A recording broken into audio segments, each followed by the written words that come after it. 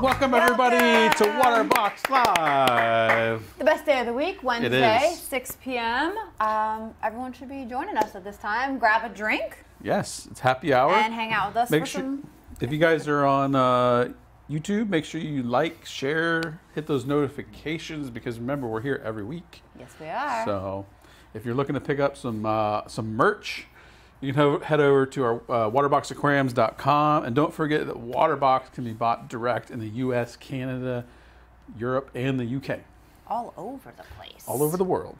But today we're talking about fish and corals, how to pick them for your aquarium, and kind of just, a lot of people have new Waterbox right now, and they need help with deciding on when to put certain fish in, corals, things like that. So we're going to drop lots of knowledges today, so let's get it started, you guys.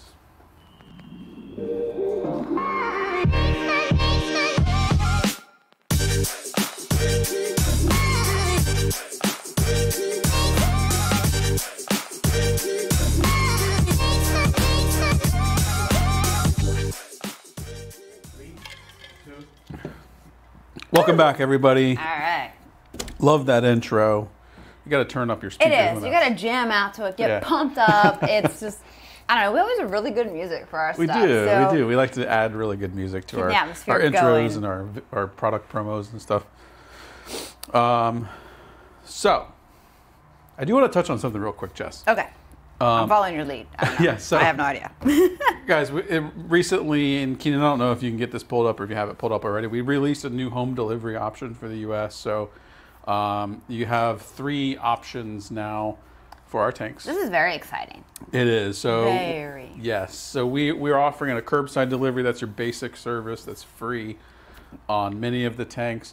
We're also offering now an inside delivery for $99. Used to be $175, so you can get $99 inside delivery on all of our freight delivered tanks, as well as something completely new, the premium inside delivery on up to our 4-foot tanks for $199. Basically, that brings it into your house, any room in your house, even the second story.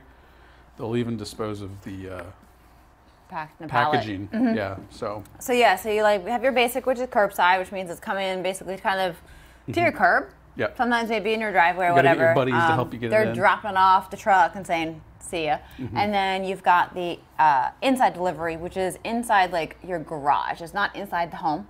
Yeah. So it's like to your front door if there's no steps, or inside a garage, they'll roll it in there.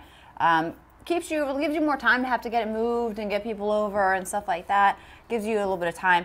The premium delivery, like that's in your house. 2 people are coming. They're putting it in the room that you want. They'll take the pallet and all that away. Like, that's a great service. It's a huge value, and it's up to our 4-foot models. Yeah, huge value. Only $199 for that, guys. It's a really great service. I do want to note, because I have seen some questions since we released this. Mm-hmm. They're not going to set the tank up for you. That's up to you. That's up to you guys. They're not going to put together your cabinet and put the tank on the stand, but they are going to do one of the hardest parts, which is getting it into the house and disposing of the packaging if you want them to. Yeah. So definitely take advantage of it. Great value.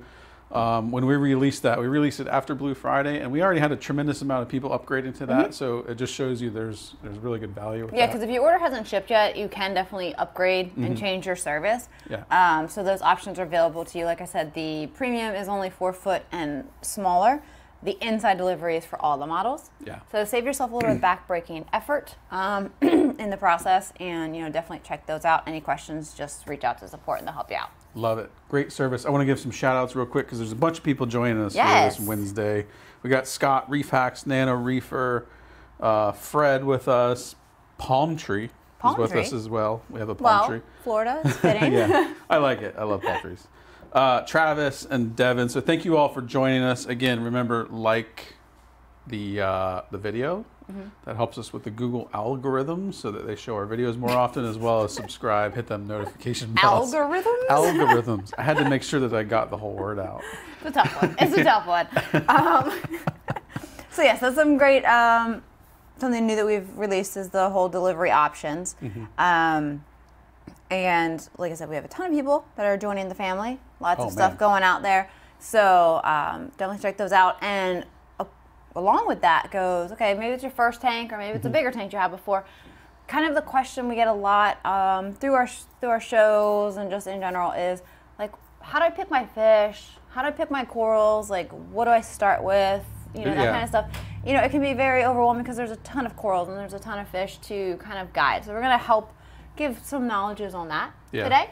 We're going to give you guys some insight into the fish and corals, and what we're going to use our 220 here as an example for the types of fish and coral we have in there. Now, obviously, that doesn't translate to like a cube 10 or a cube 20, but we're going to try to give you as much, we're going to give you as much insight as we can with the fish and corals that we do house in that tank and how those translate into the other tanks. This is an open discussion, so you guys are here with us live, so make sure you post in the comments. Yes, ask questions, any questions you have along with what you have with that. So, you know, instead of us just standing here and telling you about fish and corals, we figured we'd put the 220 on display and show some of the really nice stuff that's in there. That's been up and running for 2 years now. 2 years, it's beautiful too. You know, and it's come a long way. A lot of the corals that we're going to show you definitely started as little tiny baby frags. There she is. Ooh, that's a nice filled in tank. quite nicely. Yeah. The normally, I think a lot of these corals are, you know, turning over into their pillow about now. They're ready to go to sleep. We turned the white lights back on. So yeah, I think they're like, hey, what's going on that here? toadstool back there is a little irritated by what we did, but still looks good nonetheless. They got their bedtime and they're past it right now because the lights usually go off like probably like 20 minutes ago. The lights start to ramp down. Yeah, so they're just mainly just blue lights, you know, about right now. So we're going to showcase some stuff in there and kind of talk about types of corals and fish.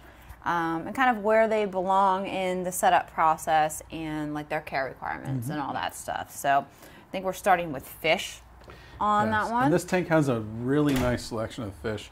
Some of my favorite fish. Yes, so we've highlighted a few of those. Yeah. Let's go ahead and start with the clowns. Yes, all right. Clownfish, everybody's favorite. Everyone. So we actually in this tank have 4 clowns. 2 of your regular ones, 2 of your black and whites. It's kind of just, they've been together a long time. And these guys are actually hosting and laying eggs on the Elegance. I have a backstory with these real quick, just before you go. My wife, Angela's in here as well. I've had these clownfish now, I think for close to, I'm going to call it at least 10 years. So they've been with me for quite a while. So again, these aren't just your everyday clownfish. These have been in numerous tanks of mine, and now they live in the 220. Yes, so there's good guys, and they're actually breeding and laying eggs on the Elegance. One of the straggler black and whites tends to like to hang out in this coral. The other one kind of bounces around to everything. There's no anemones in this tank. No, there's not. So clownfish are a great beginner. They're very hardy. Most of them are captive bred. They eat pretty much all different types of food. They're very forgiving for water quality in general. And you can see the male right there is kind of cleaning up the Elegance, and they just are kind of annoyingly laying eggs over and over again on the Elegance, which that thing used to be about this big. And now that they're laying eggs, it's like this big because they just beat it up and all that stuff. But so clownfish are a great starter fish. Yeah. Every tank can have a pair, pretty much by size, 10 gallons and up roughly. They're really easy. There's a ton of color patterns, little fancy ones, regular ones. Very widely captive bred, and that's a great thing about them. So in regards to sustainability, there's no real reason to buy a wild clownfish, I don't think. No. ORA has 53 different variations of clownfish that are captive bred. So if you want, they have super wild, they have regular clownfish, and they go all the way up to like super wild. Yeah, the crazy looking designer clowns have gotten to be very like a huge amount of patterns and stuff. Sure, Keenan's got a question. Yeah, is there a minimum size tank that you can keep clowns in? I mean, if you're only keeping them and nothing else because they can be territorial, you could keep 2 of them in a 10-gallon, but there'd be no other fish. Yeah. So, I mean, that's what I would do. That'd be your minimum. I've seen people keep like a single or even a pair in a little bit smaller, but I think 10 gallons is the best for if you're just doing 2 of them, and those are the only fish that are in there. Yeah. So, clownfish are a great starter fish.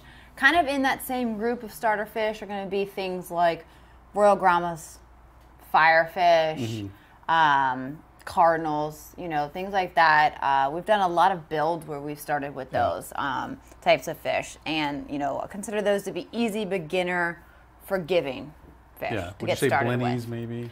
Possibly blennies. Yeah. You know, I'm trying to think of what other groups kind of go into that, but that's a good beginner batch. Most people, when they start their tank, clowns tend to be the first thing to go in. Yeah. To kind of test the water, see how it goes. It's almost like the tried and true saltwater aquarium fish. They've been bred. Everyone needs a Nemo. Yeah, they do. You They've know? been bred for.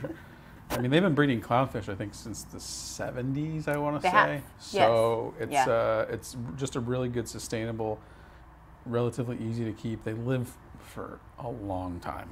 They do.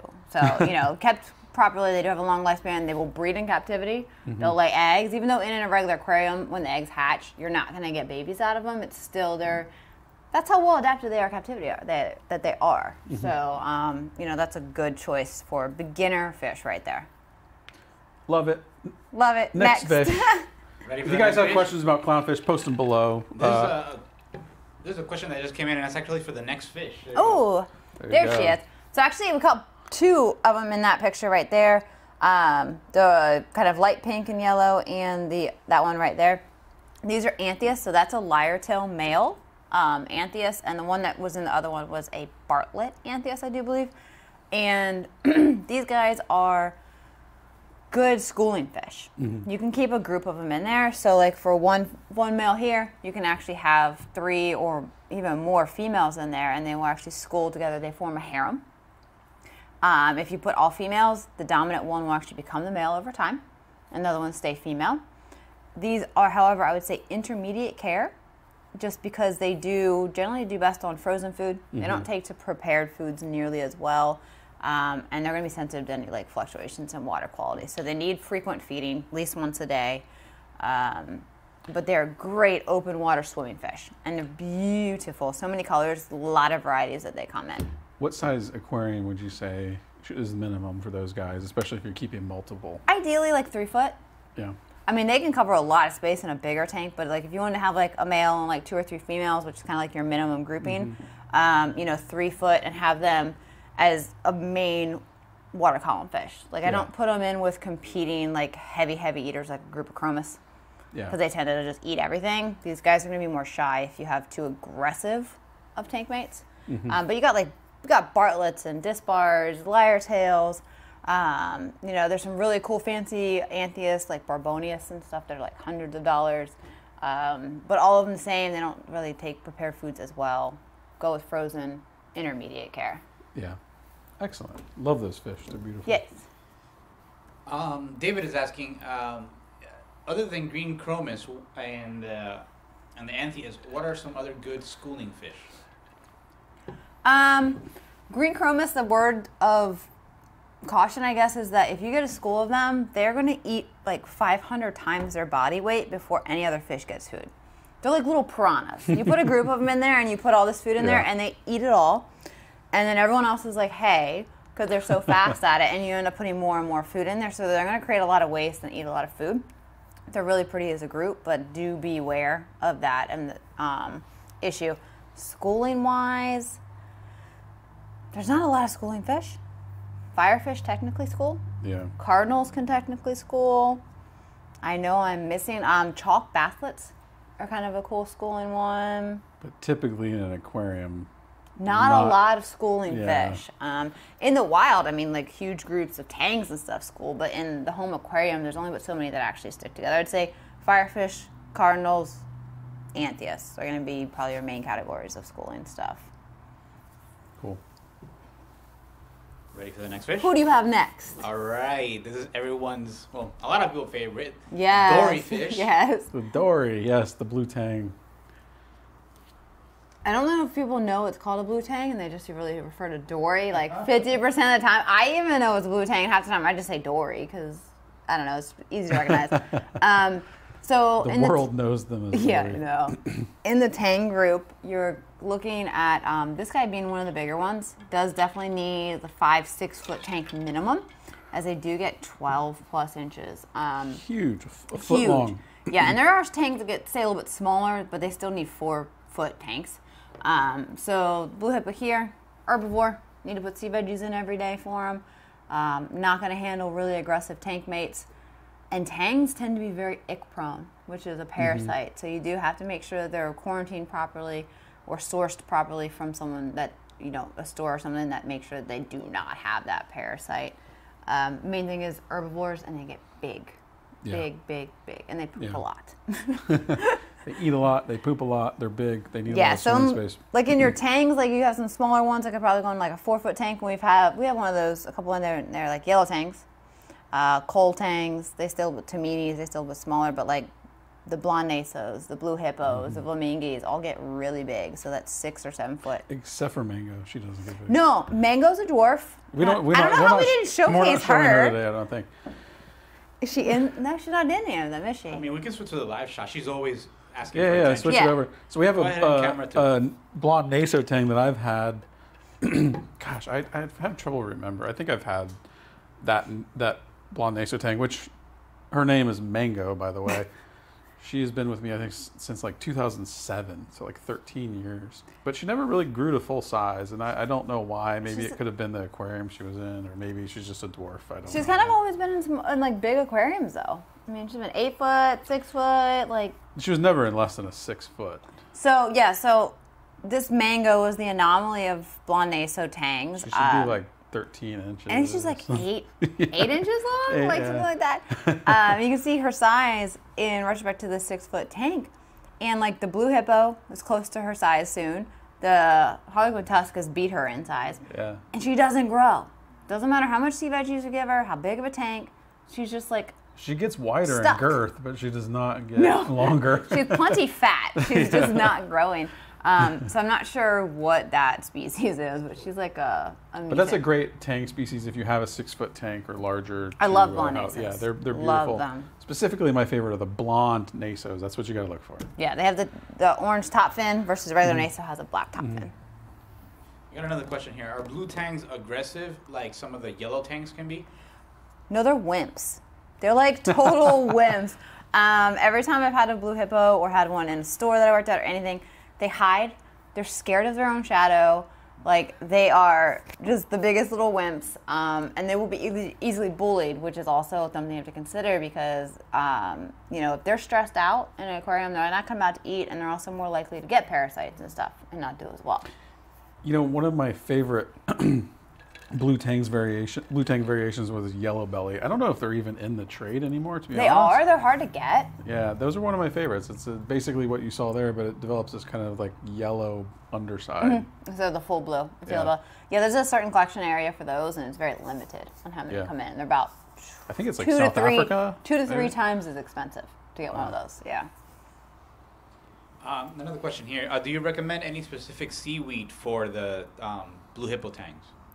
I always use the sea veggies from Julian Sprung. Yeah. They have like green, red, purple. I think they have those 3 varieties. Easy little sheets or whatever. Don't get like the food grade ones like a lot of people use because they do use like different preservatives and seasonings and stuff on those. I think purple is the favorite of most fish. Is it? Yeah. Then followed by green. Red, I've had like hit or miss on if fish even eat the red. And if you guys, she's talking about the 2 little fishies. If you search that online, you can find they have not only the algae but the magnetic clips. The one that we use, the bigger one. So check that out. If you guys are feeding the nori, as we call it, or the algae sheets, definitely get those magnetic clips. Makes it way easier. Yes. All right, who is up next? Fish is the tusk. Oh, this is one of my favorite fish. I'm going to let you walk on this guy for a fish. This is specifically an Australian Harlequin tusk. They have the best coloration, in my opinion. Would you agree? Of any of the Harlequin tusks that you got to get them off Australia, or they just don't have the same color. Indos are not as pretty. Yeah, so beautiful fish. Part of the wrasse family, right? Big old gnarly teeth in the front. I would say that some people say this is reef safe with caution because they can eat some of the inverts. Would you say? Yes. So generally, it's not considered a reef safe wrasse. However, I find these to be one of the more docile of the large wrasses. In this tank here, we have cleaner shrimp and blood shrimp that have stayed with him in here. I'm sure he takes a snail or a hermit crab down here and there, but he's actually just a big baby. And I know a few people have always said like, hey, my Harlequin tusk was super aggressive, but it's not their general personality to be really aggressive. They tend to be really shy until they get established. And if you had one existing that was big and then you added a shrimp later, you would probably maybe then look at it as food. But we had our shrimp in here first and then added him. and he never even looked at them. Yeah. Keeping him fed properly as well. He gets chunks of krill and all that stuff. And he even goes after the sea veggie clip. Really aggressive. Yeah, I was just going to say, the only problem he causes in that tank is if we're not careful right when we put the veggie clip in there, he'll run up there and rip the whole thing right off and run it behind the rocks, and we're like, all right. And nobody gets any, and then you just see him like hitting it against rocks and pieces go floating. So, I mean, it's not for everybody in a reef. It definitely needs a big 6-foot tank or larger. And not everyone's willing to lose maybe some inverts here or there, or you know, possibly a shrimp if you so decided. Have you ever seen him pick up a snail and like devour it? No. Because I used to have one in my old big tank. They grab it by like the underside, and they almost like suck it out. I can see that. They got big. If you ever look, the cool thing about them is like their teeth are huge and they're bright blue. Yeah. Like they're really, really nice. But it would be a great fish also for fish only. Yeah. Oh, yeah. Absolutely. And then in the wrasse family, you know, you've got the larger, considered not reef safe, but then you've got all the like fairy wrassers and flasher wrasses, which are reef safe, beautiful, colorful, which is great for a reef tank. Yeah. On the other side of it, yes. What do you feed the wrasse? So he gets mostly krill, and then he eats pellets, frozen mysis, sea veggies. He'll eat anything, I'm pretty sure. Probably eat your hand if you stuck it out there for long enough. They're not mean. I mean, if you had like... It does look like they would want to. They got those big teeth. It looks like they would be pretty aggressive. Yeah, there's a lot of other types of not reef safe wrasses that would totally eat your finger off if they could. Yeah. But the Harlequin's kind of like a baby of them. Like, they're a little bit sweeter. There's something about like a lot of the wrasses that they just have crazy teeth. Because, I mean, the parrotfish, like the typical parrotfish you would see like on a reef in the ocean is part of the wrasse family, right? I don't know. Maybe you guys can tell us. I don't know. I don't know. I think it might be its own. Really? I think so. I know the dragon wrasse is really cool. But that's definitely 100% a fish-only type tank. But you got these big teeth, super cool pattern, and will like move rocks like 3 times the size. Yeah. And just move them and decorate around, like throw rocks and shells and stuff around. But those are pretty cool. Good deal. Yeah. All right, we can go to the next one. The mandarin? Yes. Okay. Many people have been talking about it here online. So this is our mandarin. He's been in here for, I don't know, a year plus? Yeah, probably a little like over a year. This is a favorite fish of a lot of people. And a lot of people get into this hobby to have this fish. So elegant. And it's not the right fish for 75% of people. Yeah. Probably. They're very specialized. They mostly only eat live food, which is copepods and stuff, amphipods in your tank. Very rarely will they take prepared foods, and they can't handle any aggression. They can't be in small tanks. They benefit from refugiums. But gosh, they're beautiful. They are stunning. They're so cool. They just, like I said, they're so elegant when they're swimming around. They're just picking off copepods and stuff like that. I saw someone mention that they do well with copper, and obviously they wouldn't because copper kills invertebrates, which is what they eat. Actually, for they actually are very slimed up kind of fish. They're relatively scaleless, so they do not handle copper at all. It's very, very, I would not quarantine them in that.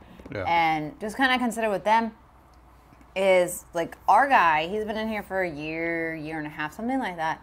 And he does, if he comes across like a pellet or a piece of fish, a piece of mysis that's sitting in there, he'll eat it. Yeah. But he's not going to actively chase like not live food. So you see, he's just hunting. He's just like looking around the rock. He's trying to find all those little tiny little critters looking around there. And he's got to do that all day and all night to kind of keep going. So you need a big tank or a medium to larger tank that has a refugium, well established, very good water quality. For them to even have a chance of survival. They're probably one of the most sought after fish that don't live long for people because they put them in the wrong environment. So definitely if you're considering one of these guys, be very selective with your decision in regards to trying to keep one because, again, Now, there's one thing, is there are some of these captive raised now. ORI does some of them. ORI has some, yeah. And those are conditioned to eat pellet and stuff like that. But you still need a very calm environment where you can spot feed them pellets and stuff and they have a chance to kind of pick and eat. They're not a fast moving fish at all. Yeah. But one of the most desired fish of all time. There's a couple of varieties, aren't there? Like different. You got blue mandarin, which is that guy. You got a red mandarin, which has more of a red background, and then the spotted mandarin. He's green and he has like bullseyes. That's the easiest one to keep. They like, even from the wild, have like a really high rate of eating frozen and pellet and stuff like that. Cool. So. Knowledges, you guys. Knowledges. I got too much of it. Just get it out. You gotta spit it out. We need to all learn it. Moving on to the corals. All right, so corals from the 220, just kind of a sampling. Go ahead, the first one. My favorite, one of my favorites, the toadstool. You do. You love your soft corals. I do. I don't know why. I just You love, really do. easy stuff. I'm not into like the Any designer tank build stuff. you've done has been full softies. Yeah. Give me the leathers. Give me the zoos. This one, I don't even think is like even close to open in this video. Not. This thing, I don't know, like 18, 24 inches? Yeah, I mean, I'd say I'm it's gonna say, probably like, 24. close to 24 inches when he's fully opened up. Yeah, so this toadstool is like probably 24 inches when he's open. Has been in here since the beginning.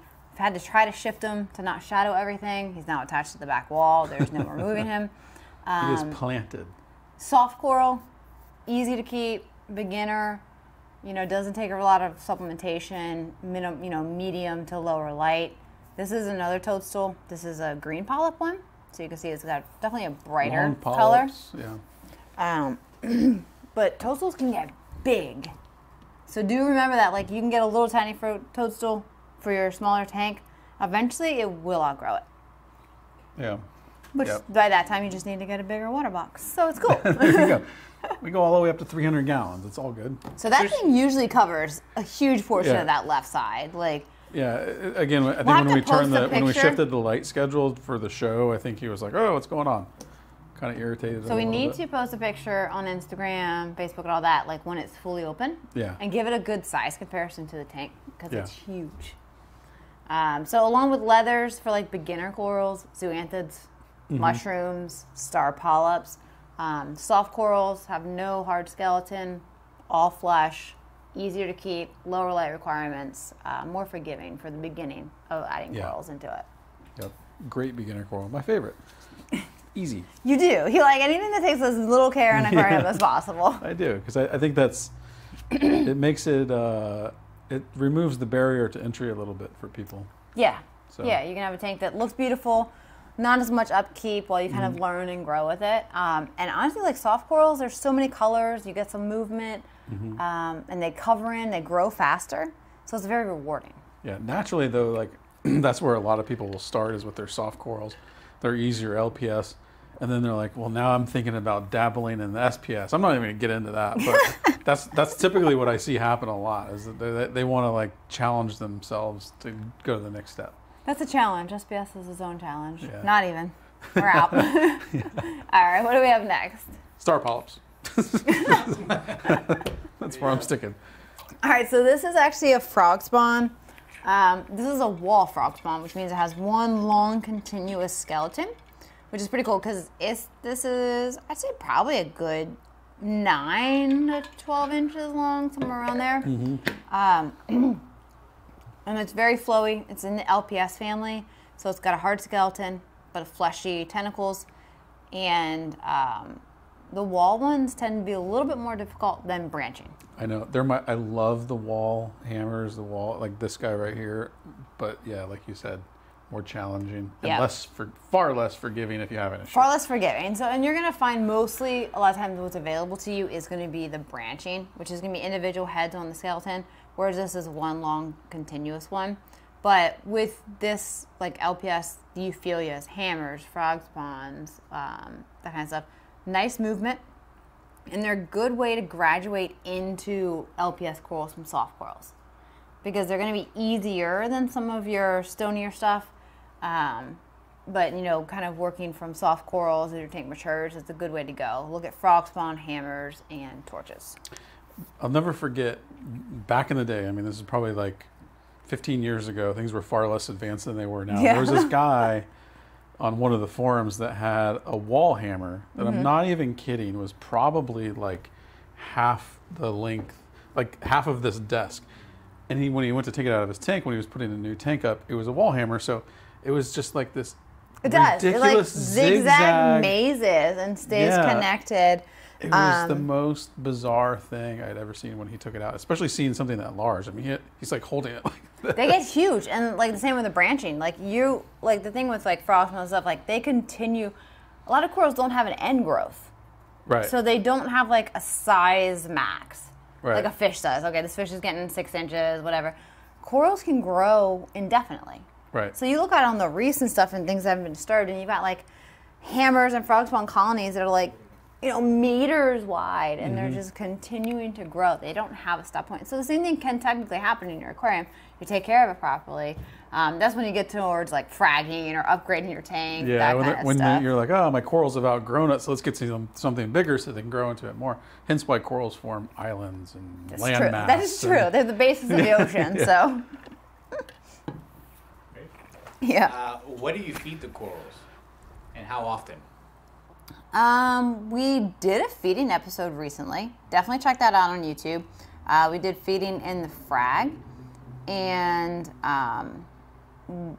it varies on the type of coral. So you've got broadcast feeding, which is putting food into the water column. That's usually for a lot of soft corals. Target feeding is going to be for brains and stuff like that. You can use chunks of mysis. And then you've got like Phyto, you've got copepods breeding as food sources. Like there's a lot of different food options, but you should have one type of spot feeding coral food, which I usually use like mysis or pellets, and then like broadcast feeding is like a phytozooplankton. But it could be a very open conversation on that one. How do you propagate frog spawn? Frog spawn. We have a Blue Friday episode that'll show you exactly how to do that, actually. Yes, we did. We did do that on Blue Friday. Hammers, like the frog spawn stuff that are wall, do not frag well at all. Right. Very, very experienced to have that work, and a lot of times it still does not. Branching, you're just cutting the skeleton. Pretty easy. Yeah. But the walls, do not try that at home. Do not. Very difficult. More. Yeah. Do they require high lighting? Medium. I mean, medium to high. Yeah. I would say. But you definitely can't do it in like a low light softy tank as well. They will not be as happy. All right. What do we have next? The grafted Monty. All right. Oh, the famous grafted Montipora from Worldwide Corals. Yeah, so this is cool. Like Monty is usually like the plating Montiporas, not encrusting. Usually come in like an orange, a green, a purple. This is the grafted one. And this is where the red and green have been grafted to grow together. And it kind of randomly just sprinkles itself around the growth of it. And you can see this is attached to the back wall. It's been broken a few times when cleaning the glass. But it's really cool because of the way that the colors just kind of randomly mixed together in it. Yeah, what I love about Montiporas, honestly, even as much as I love soft corals, my favorite stony coral is a Montipora. Specifically the plating. I've kept a lot of them. They're real easy, and a lot of them have been grown in captivity for such a long amount of time. They're relatively forgiving. Yeah. So even this one, relatively forgiving. So I would say, like, if you're going to venture into some stony corals, try out a Montipora, because that's going to be one of your easier. Exactly. Yeah. So okay, you've done your soft corals, you've done your frog spawn, your LPS. You're thinking, I want to get into this whole hard coral game. Look at your Monties, like encrusting and plating. They're going to be a lot more forgiving for light, water requirements, that kind of stuff. So it's a good kind of place to get started. Yeah. Because once you get into acros and millies and stuff, it's a whole nother ball game that's way more intense. So kind of get your feet wet with this type. And something cool with the grafting is like, it's not naturally occurring. No. So I think this was started with Worldwide. Right. And basically they took two different colors and they've gotten them to be able to like, I don't know how they did it. Yeah, I don't know the science behind it or like how it happened, but they put them together and they started to grow side by side, but then they started to actually pull each other's color in there. Yeah. So it's not just like a dividing. You see sometimes like people put favias together and they just grow. They'll run into each other. Run into each other and they grow together and they're okay. But this one actually is like morphed into. I don't know. I should probably have more information before I talk about this. I think you have enough knowledge. You don't need to know that too. But yeah, it's a really cool coral. I think there's multiple Grafting corals have become like a thing in the last like they're 5, figuring 8 out how to do it years. with other types of corals, and it's kind of like I think of it almost like when they're breeding these clownfish. They're almost like designer interbreedings of corals, kind of, I guess. So, pretty cool stuff. If anyone would like to chime in on the true technicalness of how do you graft stuff, go for it. If you guys have questions, post them below. We got Keenan over here taking those as we can. Yeah, I'm actually giving you the questions that are related to the ones you're talking about at the moment. Okay. But I got a ton that are just random all over the place. As soon as we're done going through all the corals, we'll get to those. Right on, right on. All right, what we got next? Goniopora. This is one of... You say that so excited. Goniopora. This is actually one of my favorite corals, but it's actually one of the harder to keep long term. Yeah. So this one is quite large in the 220. This takes up the left corner. And these have a poor success rate in captivity because they don't get fed enough. And all those little tentacles there, they want to eat. So if you're not putting enough filter feeding, it has to be zooplankton and phytoplankton, like really small particles, because it can't eat bigger chunks. It will slowly over time just recede and die off. And a lot of tanks, it's hard to feed enough. So they don't live long term, but they come in pink, green, yellow. Like we have, I'd say 4 or 5 different varieties in the 220 of these. And they're absolutely gorgeous, but they are very hard to keep. Yeah. There are a few captive bred options, no? There are, but they still need a lot of feeding, like because they're only like they rely a lot on that filter feeding, and a lot of times we don't feed enough. Put them in an area where when you do like put your zooplankton or whatever, it kind of kicks to it, and then try to spot feed it regularly, as far as for it to grow and live long term. Now, I don't have a tremendous amount of experience with Goniopora or Alveopora, but our Alveopora, they're similar, right? But they're also even harder. Alveopora is easier. Is it? Okay. Yes. Alveopora has like half the little tentacles per head, so that's how you can tell. So they have bigger little they almost things look like on their flower. Kinda, They look more like a flower, but they are easier to keep. They tend to be less demanding for food and stuff like that. Cool. Goniopora is harder, but they're somewhat related. Knowledges. Dropping knowledges. All right, here's the last coral. One of my favorites. I got a lot of favorites, apparently. I see my favorite behind it, though. Oh, your star polyps are right there. So it's kind of like in the group of encrusting corals. So we're going to hit a couple. This is our war coral, Favites, and this is encrusting.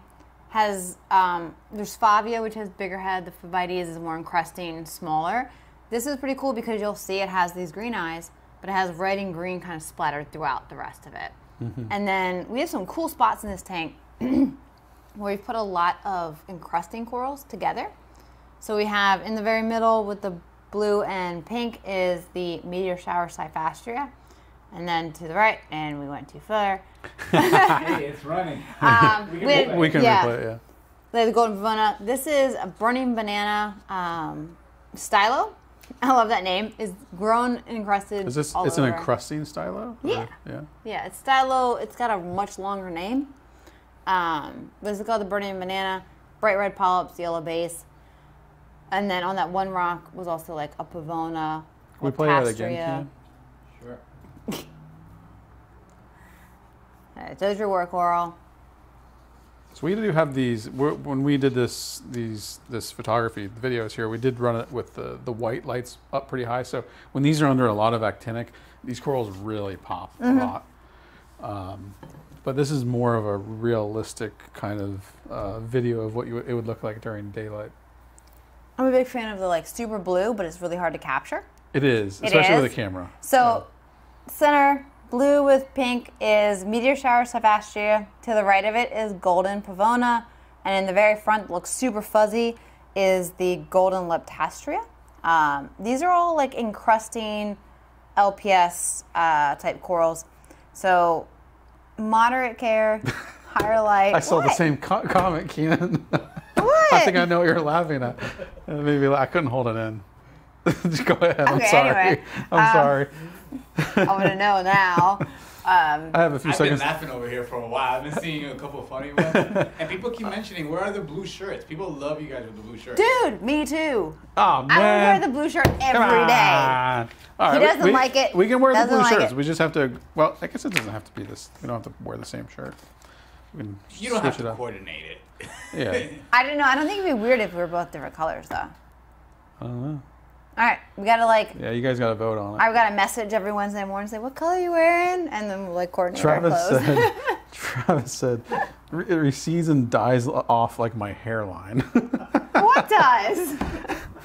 I don't know. He's talking about the corals probably, but that's what I read. Like as you're sitting here talking, I couldn't hold it in because I'm like, wow, it's dark. We're sorry about your hairline. It's okay. All right, I don't know where we were. Where do we go from here, Keenan? Give us some direction. We can announce some winners for t-shirts. Yeah, guys, we're giving away. Again, T-shirts. we have a merch store on Waterbox Aquarium. So if you own a Waterbox, you don't own a Waterbox, you just want to support this amazing live stream that we do here every week. You can head over to waterboxaquariums.com, pick up this merch. This is our logo tee. It's a Nix level cotton, super soft. I see people are commenting how much they like these. So. Yes, we had a lot of these go out for Blue Friday, and all the feedback is like, this is like the softest shirt ever. And it really is. Yeah. So. Keenan, let's wait till the end because we still got to ask Jess. So I'll. All right, I guess He I have was to wait. ready to give them away, Yeah. and you just killed You guys his got to stick around because we thunder. still have Ask Jess. If you guys want to get your questions answered live here on Waterbox, email askjess@waterboxaquariums.com. If we don't answer them here, we'll answer them. We? Yeah, she will answer them regardless through the email. So let's do that.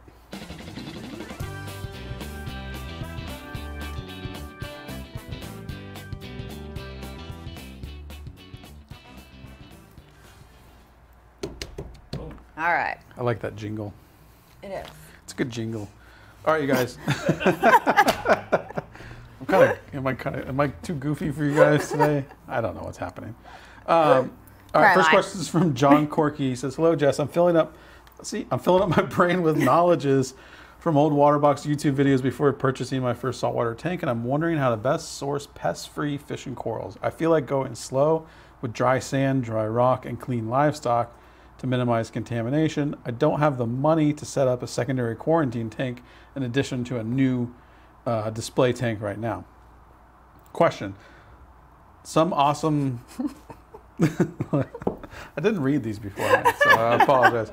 Question. Some awesome sources of aquaculture coral and fish don't sell to hobbyists. Is it normal to ask my LFS to place an order which I can pick up as soon as it arrives? I don't want them to add the new livestock to their tanks before I pick them up. I want to limit any possible pest hitchhikers to my LFS may have. You should prepare yourself first. So there's a couple reasons I put the whole question in there. It's a little bit longer. Is kind of talking about like not having a quarantine. You know, it's not always possible to have a quarantine. If you're not going to, you do have to be smart about where you get your stuff. Mm-hmm. Starting with dry rock does help. But like your sand, you can buy live sand in the bags. Just go with that. It's going to help with some bacteria. There's nothing pest-wise you're going to get in there from like your Carib Sea sand and stuff like that that's in the bag. But most local fish stores should allow you, if you're going to order something from one of their places, that you can pick it up on the day it comes. Yeah. As long as you can be there within the few hours that it arrives, you're going to basically say that, you know, this wasn't dipped. They haven't kept an eye on it. They haven't fed it. You should be fine.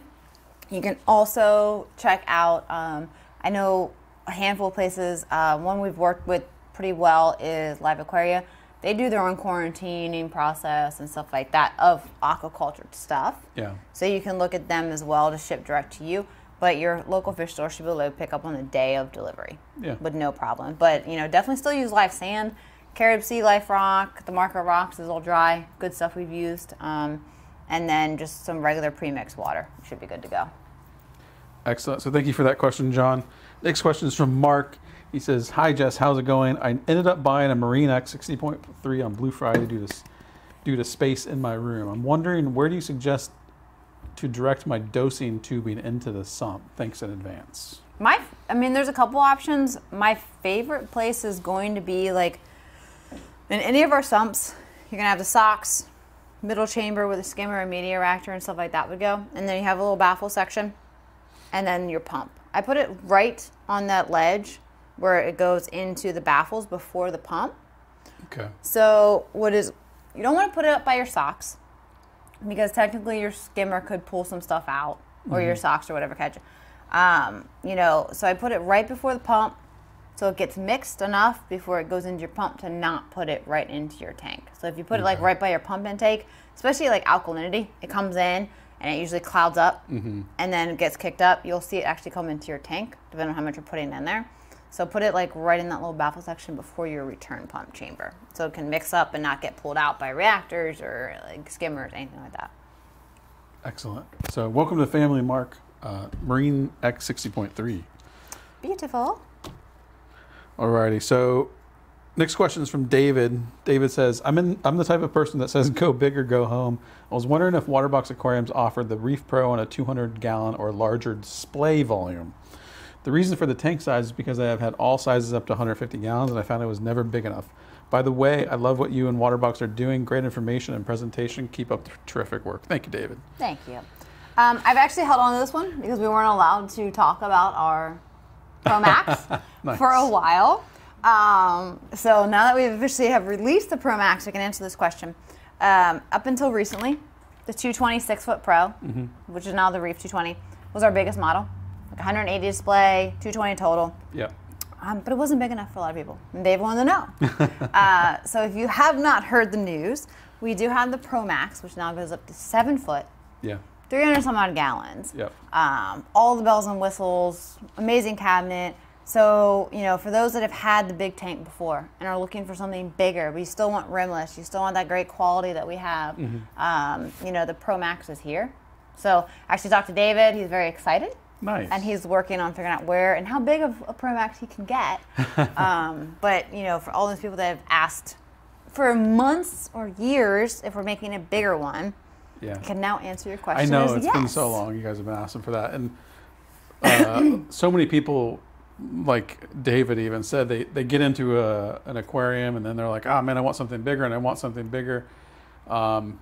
And the Pro Max kind of does that for you because it's our deepest tank. Not only our deepest tank, so it's 30 inches deep front to back. So it gives you huge aquascaping potential. Yes. It also goes up to roughly, I think it's about 86 inches, which is over 7 feet. So, right. Yeah. Amazing system. So definitely check those out. We are taking pre-orders on them. They'll start shipping in February. That's so soon. By the time the holidays get done with, that's February. November's almost over. Yeah. I don't even know how. Thanksgiving's about to be here. Blue Friday's over. I know. We got our Blue Friday cups. I did want to note that I said 60.3 on that previous question. There is no such thing as a 60. There isn't. Yeah. It's either a 60.2 or a 90.3. It's a 60. Yeah, he's 60.2. Okay. All right, so let's ask Jess. Email askjess@waterboxaquariums.com. Any questions you have, we can answer them live on here. What you got, Keenan? Good deal. I got a lot of questions. I'm Oh, God. filter through them here. What are rare or uncommon fish you would consider putting on a reef tank? What are what? Rare or uncommon? Uncommon. That I would consider putting into a reef tank? It's a really open question. You can rephrase Denied. it. No, I'm just kidding. Don't put so any. broad. What's your favorite rare uncommon fish to put in a reef tank? You want to know my answer? Sure. An Atlantic blue tang. Which is the yellow belly, right? No. They're more round. Yeah, they look more yes. like a yellow tang, but they're blue. That's And they're a really cool fish. You don't see them very often because there's not a whole lot of collection, I think, for them. But those are awesome. Look them up. Yeah, I think there's a lot of really rare fairy wrasses that you can get into that have a lot of color that are good for reefs. And I always have to go back to like my favorite fish, and I've done it in reef tanks before. It just depends on what kind of corals you have because it's reef safe with caution. It's a regal angel. Yeah. I've had it. I had a breeding pair in my 220. They would actually do like the little mating dance and stuff like that. But it was like a full SBS type coral system. So they're going to pick at a lot of stuff. So probably not a fair answer, but that's what I give you. All right, this one's from John. He's asking, in a new aquarium with a pair of clowns, is it smart to purchase a larger torch or a hammer if they can decide to host on these? I hear clowns can damage or kill smaller torches. Well, that's a tough one because you don't know what your clownfish is going to decide to host. So in the 220, they've bounced from the Elegance to a single head torch, to a bigger torch, to a Goniapora, back to an Elegance. They've kind of gone everywhere. I've had clownfish that have hosted an algae magnet instead of an anemone. Oh my goodness, that's great. You know, they'll do leathers, they'll do mushrooms, and you know, one of the tanks here we have clowns in there with 5 anemones, and they won't go into any of them, and they ignore them. So if you're buying something in hopes that they'll host it, good luck, because it's completely up to them. Yeah. But if they do decide to like host something small and aggressively, you're gonna have to remove it or let them do their thing. Like right now in the 220, the Elegance is much smaller, but we're letting them have their space. As long as they can survive in a smaller state, they're happy. Yeah. We're seeing if there's enough of a balance. If they do cause enough harm where we can't like feed the Elegance or it continues to get smaller, it will be removed. Yeah. Yeah, we'll put it somewhere where it's not getting beat up. They make their own choices. Good luck. They do what they want. They do what they want. Can you keep non-reef safe fish with anemones? Usually, yeah. Anemones don't taste good, and they sting. So they're generally pretty safe. I already asked this one. Do anemones need strong light like the HD from Aquillumination? They do. Anemones do need a lot of light, good water quality, good amount of light, and a lot of feeding. So they're not like an easy care item. Bubble tips are your easiest as you get into like sea bays and stuff like that. They're much harder to keep. So you can't just throw that into beginner tank at all. Okay, I got this question here with several different tanks. So I'm just gonna ask it like broad. Can you put a mandarin on a 20 cube or on a 60.3? Nah. So basically, what's the minimum size you can put a mandarin on? I would so I'm gonna get roasted if people don't agree with my decision here. I would say 3-foot tank with a refugium, an active, well-established refugium, and you're still adding copepods and stuff regularly. Ideally, a self-sustaining 5 or 6 foot tank. Yeah. So I mean, people will say I did it in my 20 cube. People say you can't do it unless anything 500 gallons. Mandarins are very heated debate. Yeah. A lot of times, but definitely 3-foot, well-established refugium, and be willing to add more and more copepods if you have to for the survival of that fish. What cleanup crew do we have in the 220? Snails and crabs. There you go. There's a lot Creepy of crabs. There's some conchs in there. There's sand snails. There's a There's even a sand sifting starfish in there that I didn't realize that was still in there. I don't know when he went in. I don't either, but I know when we were cleaning it up like a month ago, I was like, oh. I see him every so often. I was like, oh, you're still There's here. that. That's a debated on long term, but we've got Sarah snails and Asterius snails for the sand. We've got regular old snails for the glass. We've got some conchs in there, and then like a mix of blue and red, like hermit crabs, for the most part. Okay, Cool. Kevin is asking, I have a flame angel who has recently started nipping at my corals. Yep. Is there a way to get it to stop without removing it from the tank? I feed him about 2 times a day. The only way you might have a chance, and they're natural pickers, they're not a reef safe angel technically. I think it's 50-50 on those guys. But I found that if you have coral beauty, flame angel, any of those pygmies and dwarf angels, put a sea veggie clip in there for them to kind of graze on throughout the day, and it like they're nippers. They want to pick.